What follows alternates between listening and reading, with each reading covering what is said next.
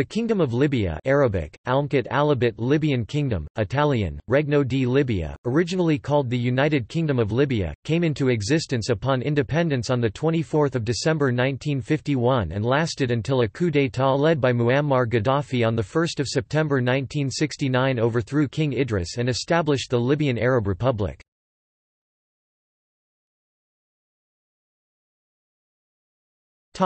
History.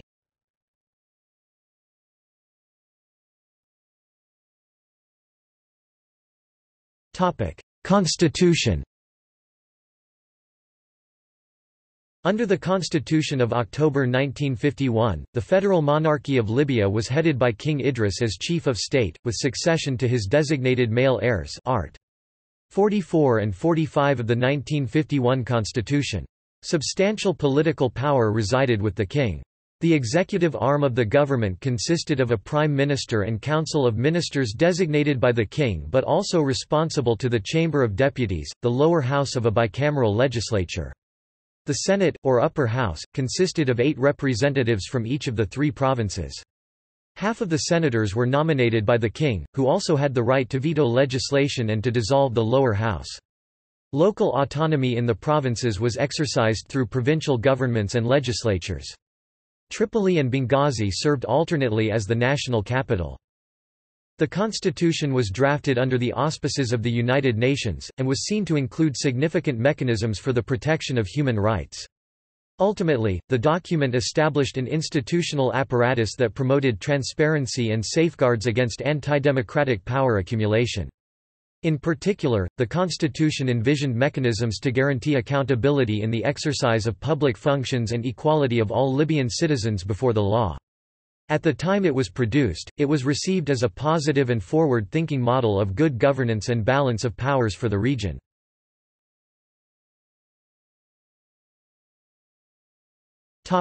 Political development. Several factors, rooted in Libya's history, affected the political development of the newly independent country. They reflected the differing political orientations of the provinces and the ambiguities inherent in Libya's monarchy. First, after the first Libyan general election, 1952, which were held on 19 February, political parties were abolished. The National Congress Party, which had campaigned against a federal form of government, was defeated throughout the country. The party was outlawed, and Bashir es-Sadawi was deported. Second, provincial ties continued to be more important than national ones, and the federal and provincial governments were constantly in dispute over their respective spheres of authority. A third problem derived from the lack of a direct heir to the throne. To remedy this situation, Idris in 1953 designated his 60-year-old brother to succeed him. When the original heir apparent died, the king appointed his nephew, Prince Hassan ar-Rida, his successor.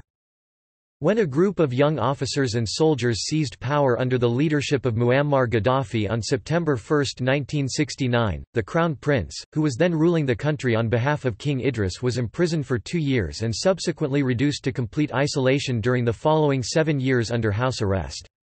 Publicly humiliated by Gaddafi's circle, he suffered a stroke that led him to seek medical treatment in the UK in 1988. He then travelled to Europe with his second son, Prince Mohammed el-Hassan el-Rida el-Sanusi, and died in 1992 in London surrounded by his family. When, on June 18, 1992, the last will of the late Crown Prince was read at a press conference at the presence of the press and of his 5 children, Prince Mohammed was formally appointed as the legitimate heir to the throne of Libya.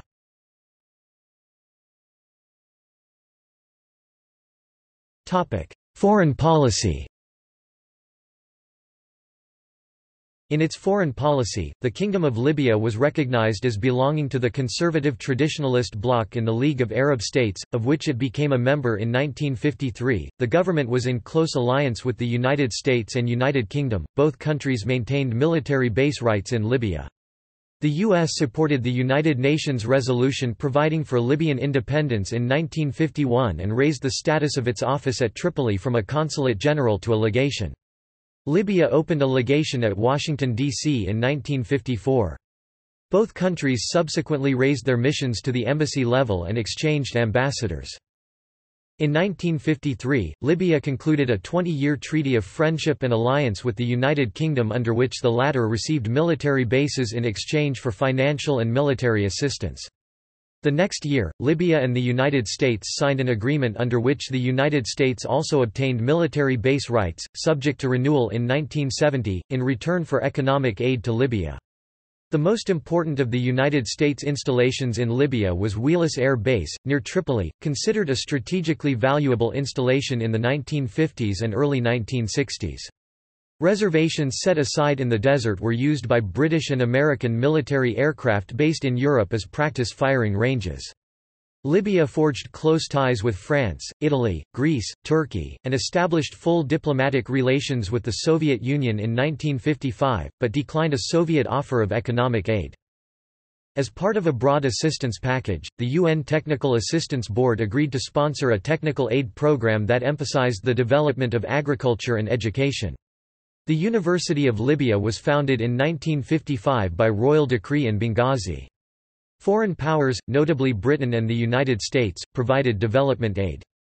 Steady economic improvement occurred, but the pace was slow, and Libya remained a poor and underdeveloped country heavily dependent on foreign aid.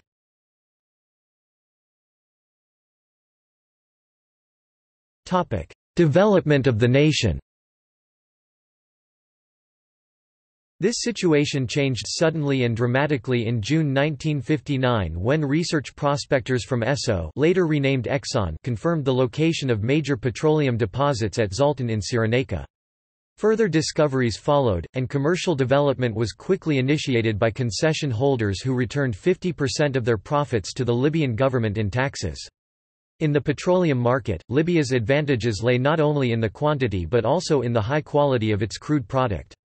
Libya's proximity and direct linkage to Europe by sea were further marketing advantages. The discovery and exploitation of petroleum turned the vast, sparsely populated, impoverished country into an independently wealthy nation with potential for extensive development and thus constituted a major turning point in Libyan history. Libya's petroleum law, initially passed in 1955, was amended in 1961 and again in 1965 to increase the Libyan government's share of the revenues from oil. As development of petroleum resources progressed in the early 1960s, Libya launched its first five-year plan, 1963–68. One negative result of the new wealth from petroleum, however, was a decline in agricultural production, largely through neglect. Internal Libyan politics continued to be stable, but the federal form of government had proven inefficient and cumbersome. In April 1963, Prime Minister Mohiuddin Fikini secured adoption by Parliament of a bill, endorsed by the king, that abolished the federal form of government, establishing in its place a unitary, monarchical state with a dominant central government. By legislation, the historical divisions of Cyrenaica, Tripolitania, and Fezzan were to be eliminated and the country divided into 10 new provinces, each headed by an appointed governor. The legislature revised the constitution in 1963 to reflect the change from a federal to a unitary state.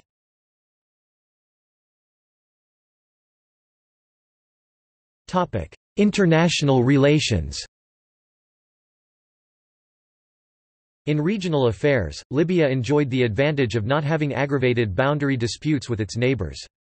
Libya was one of the 30 founding members of the Organization of African Unity (OAU), established in 1963, and in November 1964 participated with Morocco, Algeria, and Tunisia in forming a joint consultative committee aimed at economic cooperation among North African states. Although it supported Arab causes, including the Moroccan and Algerian independence movements, Libya took little active part in the Arab-Israeli dispute or the tumultuous inter-Arab politics of the 1950s and the early 1960s. Nevertheless, the brand of Arab nationalism advanced by Egypt's Gamal Abdel Nasser exercised an increasing influence, particularly among the younger Libyan generation that were influenced by the influx of Egyptian teachers into Libya.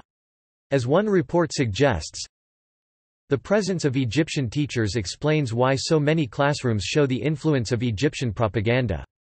Pupils do crayon drawings of Egyptian troops winning victories over Israel or Britain. In Benghazi, Libya, a complete course in Egyptian history is given to secondary school students. A display in a high school art exhibit showed pictures of the leading rules of Egypt. On one side were the bad rulers, on the other the good Rulers.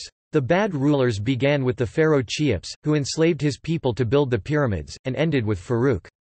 The good rulers began with the idealistic pharaoh Akhenaten and ended with, of course, Gamal Abdel Nasser. In response to anti-Western agitation in 1964, Libya's essentially pro-Western government requested the evacuation of British and American bases before the dates specified in the treaties.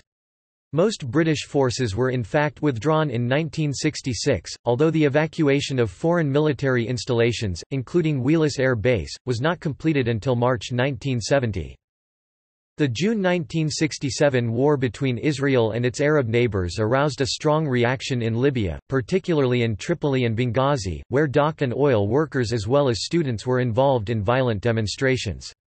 The United States and British embassies and oil company offices were damaged in rioting. Members of the small Jewish community were also attacked, prompting the emigration of almost all remaining Libyan Jews. The government restored order, but thereafter attempts to modernize the small and ineffective Libyan armed forces and to reform the grossly inefficient Libyan bureaucracy founded upon conservative opposition to the nature and pace of the proposed reforms. Although Libya was clearly on record as supporting Arab causes in general, the country did not play an important role in Arab politics. At the Arab Summit Conference held at Khartoum in September 1967, however, Libya, along with Saudi Arabia and Kuwait, agreed to provide generous subsidies from oil revenues to aid Egypt, Syria, and Jordan, defeated in June by Israel. Also, Idris first broached the idea of taking collective action to increase the price of oil on the world market. Libya, nonetheless, continued its close association with the West, while Idris' government steered an essentially conservative course at home.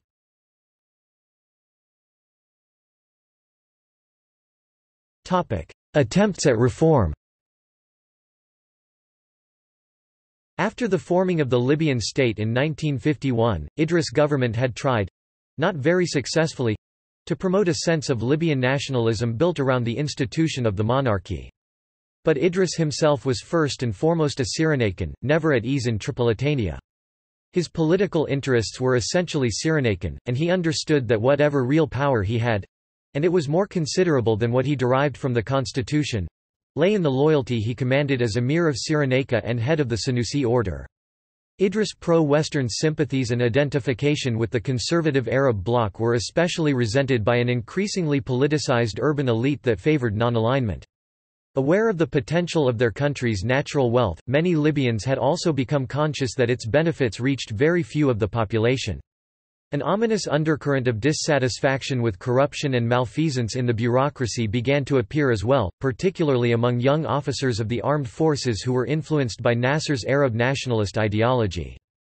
Alienated from the most populous part of the country, from the cities, and from a younger generation of Libyans, Idris spent more and more time at his palace in Tobruk, near the British military base. In June 1969, the king left the country for rest and medical treatment in Greece and Turkey, leaving Crown Prince Hassan as Senussi as regent.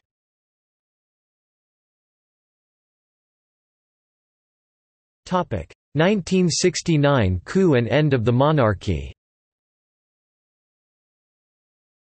The monarchy came to an end on 1 September 1969 when a group of military officers led by Muammar Gaddafi staged a coup d'état against King Idris while he was in Turkey for medical treatment. The revolutionaries arrested the army chief of staff and the head of security in the kingdom. After hearing about the coup, King Idris dismissed it as unimportant. The coup pre-empted King Idris' instrument of abdication dated 4 August 1969 to take effect 2 September 1969 in favor of the Crown Prince, who had been appointed regent following the king's departure for Turkey. Following the overthrow of the monarchy, the country was renamed the Libyan Arab Republic. In 2013, the African Union commemorated King Idris' legacy as an African hero and the architect of Libya's independence from Italy's colonial rule in a public event. In fact, Idris remains widely regarded as the father of an independent and unified Libya who led the country through its resistance to the colonial powers. As a quiet but firm ruler, he played a unifying role both in Libya, between the various strains of Islam and the plethora of Libyan tribes, and across the region. He is remembered as uncompromising against his enemies, no matter the consequences of his actions. The obituary posted by Associated Press in 1983 recalled that he stripped 30 members of the royal household of their privileges and rights, exiled 7 princes and ruled in favor of the execution of one of his nephew who had murdered a trusted royal advisor.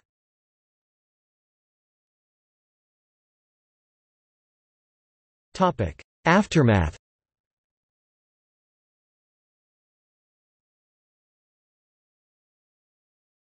Topic: 2011 Libyan revolution. Although the king and the crown prince died in exile and most of the younger generation of Libyans were born after the monarchy, the Senussi dynasty has enjoyed somewhat of a comeback during the 2011 Libyan civil war, especially in the dynasty's traditional stronghold of Cyrenaica. Opposition demonstrators to Colonel Gaddafi used the old tricolor flag of the monarchy, some carried portraits of the king, and played the old national anthem Libya, Libya, Libya. 2 of the surviving Senussi exiles were planning to return to Libya to support the protesters.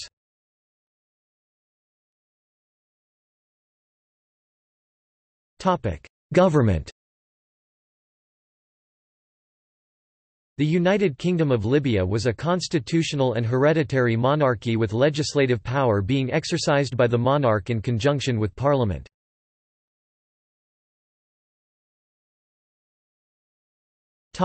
King.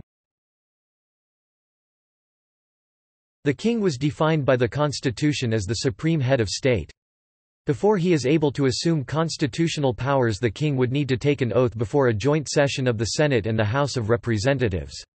All laws passed by Parliament needed to be sanctioned and promulgated by the king. It was also the king's responsibility to open and close the sessions of Parliament. It is also his responsibility to dissolve the House of Representatives in line with the constitution. The king was head of the kingdom's armed forces.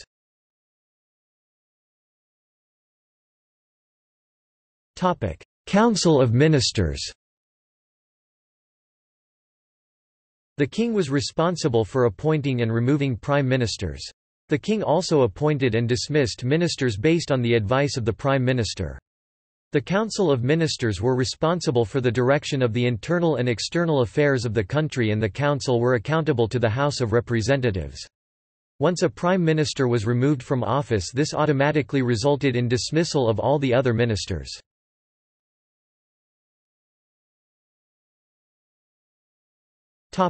Parliament. The kingdom's parliament consisted of 2 chambers, the Senate and the House of Representatives. Both chambers met and closed at the same time. The Senate was made up of 24 members appointed by the king. A seat in the Senate was restricted to Libyan nationals of at least 40 years. The king appointed the president of the Senate, with the Senate itself electing 2 vice presidents which the king would then need to approve. The president and vice president served for a fixed 2-year term.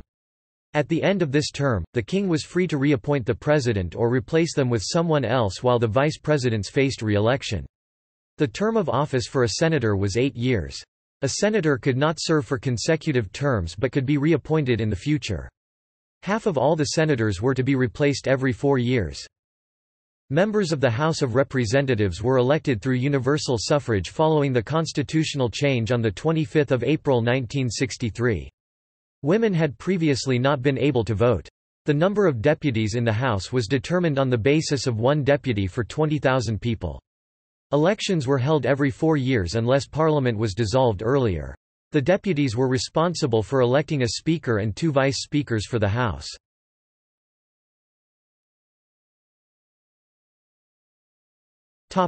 Subdivisions.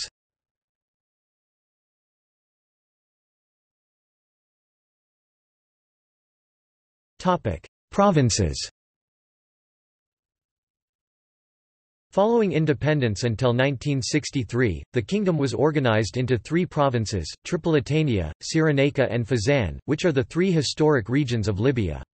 Autonomy in the provinces was exercised through provincial governments and legislatures.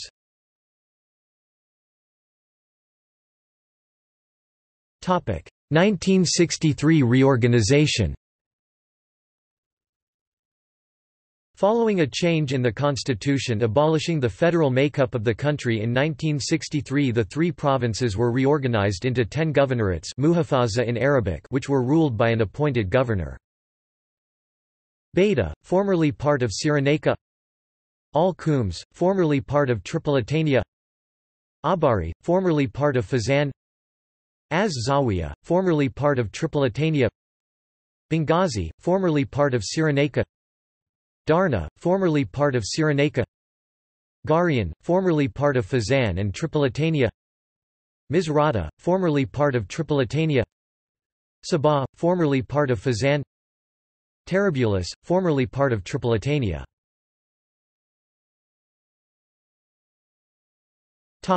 Legacy. Since Muammar Gaddafi's four-decade rule ended in 2011, Libya has struggled to establish basic institutions and rule of law. The 1951 constitution as amended in 1963 has been at the center of political debate over the past years.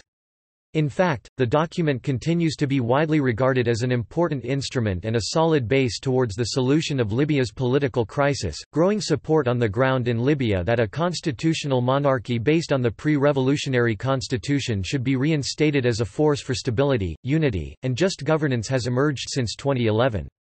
Libyan exiles, as well as prominent political actors and local groups, have publicly backed the reinstatement of the Senussi monarchy under the leadership of Prince Mohammed El Senussi as an attractive political option in Libya. Interviewed by Al Hayat in April 2014, then Libyan Minister of Foreign Affairs Mohammed Abdelaziz stated that the return of the constitutional monarchy within the institutional limits set up by the 1951 constitution before the 1963 amendments could serve as a unifying symbol for the nation and a political umbrella that would guarantee the legitimacy of Libya's institutions in the face of calls for a federal solution and sectarian conflict. In July 2015, support to restore the implementation of the 1951 constitution and to encourage the return of the monarchy was publicly expressed by several members of the Constitution Drafting Assembly (CDA), the committee tasked with writing a new constitution, through a petition circulated through social media as well as through a formal letter issued by Ali Hussein Boubacar, then mayor of Baida, an important city in the east of Libya. In August 2015, a Cyrenaican Federalist Party, the National Federal Bloc, asked the parliament to endorse the 1951 constitution as a legitimate constitution for the whole country.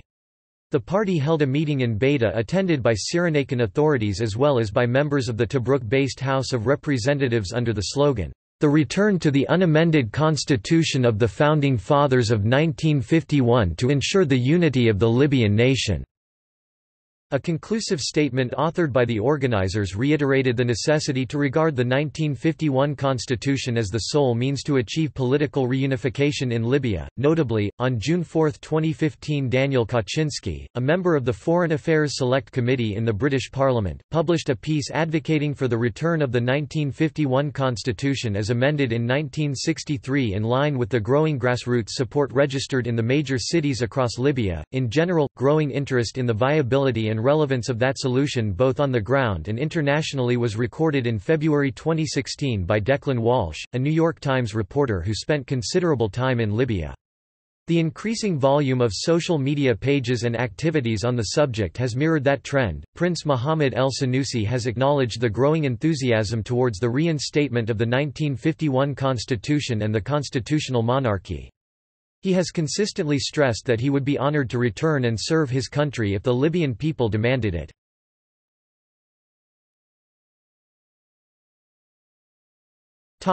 See also: